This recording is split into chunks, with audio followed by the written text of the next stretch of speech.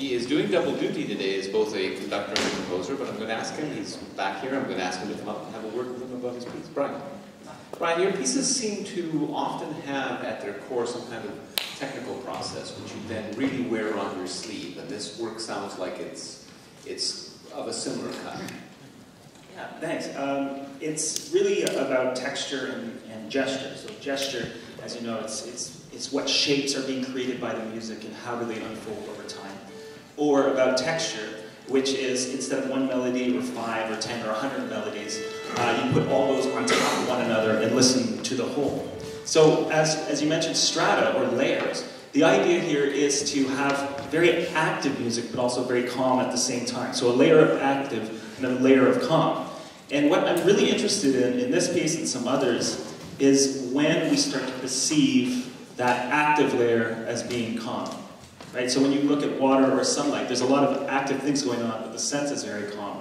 So in the opening of this piece, Strata, so there's a lot of big gestures that have a lot of notes happening. As these folks know, there's a lot of notes. But at the same time, there's this overall sense of slow, calm gestures to it. And I'm very interested in where our perception shifts. Do we ever at any point hear any more than 2 strata, or is it always just the active versus the calm? That only happens every now and again, and sometimes we get out of that and go into some other sort of pattern things, repeating patterns. But more or less, it's just this active and calm layers that I'm interested in creating. When you create a work like this, oftentimes works which feature such a kind of deliberate technical process are calculated. They've been worked out arithmetically over Fibonacci numbers or effect. I mean, how do you approach your material? Do you do it with any kind of pre-planning, or do you simply get into it and let it evolve?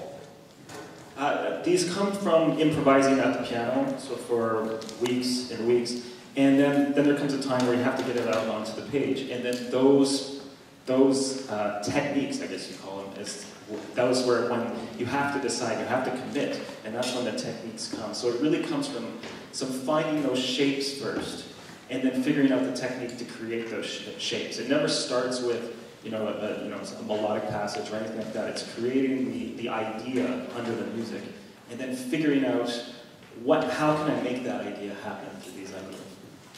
One final question. Do you find it difficult or easy or rewarding or unrewarding to conduct your own work? What's the relationship between Brian Current, the conductor, and Brian Current, the composer? It's a good question. Gary's also a conductor too, so I find you probably find this, it uses a completely different part of your brain, because the composer part is you have to be one of the most introverted people that I can think of, and then the conductor part, you really have to be one of the most extroverted and a communicator, and really be thinking, it's using a different side of your brain, so making sure everything lines up properly, and really getting a taste of your own medicine for this music that you have just created. Thank you, Brian. Let's hear the work.